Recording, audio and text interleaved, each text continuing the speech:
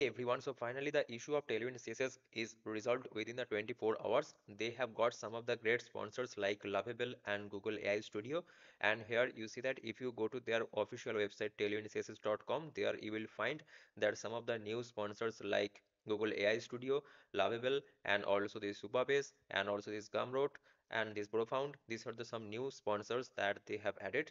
And here you see that this is the Google official post that I am happy to share that we means the Google AI Studio team are now the sponsor of the Tailwind CSS project, honored to support and find ways to do more together to help the ecosystem of builders. And also the same from the Lovable.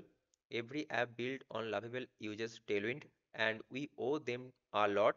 So we are now supporting them and I genuinely encourage fellow founders to do the same. Okay.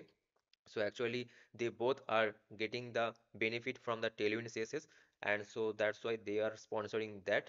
And this is the post from the Adam, who is the creator of Tailwind CSS. Overwhelmed by the support over the last 24 hours, not something I was looking for and expecting when I recorded that podcast. So thanks so much to everyone with the words of encouragement.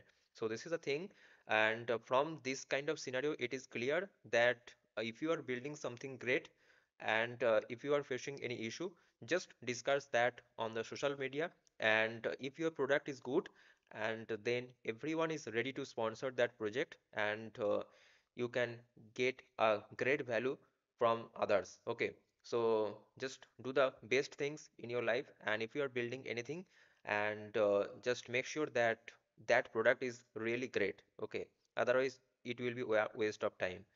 So this is a thing that I wanted to share with you guys, because yesterday I made the video on this Tailwind says that AI broke Tailwind.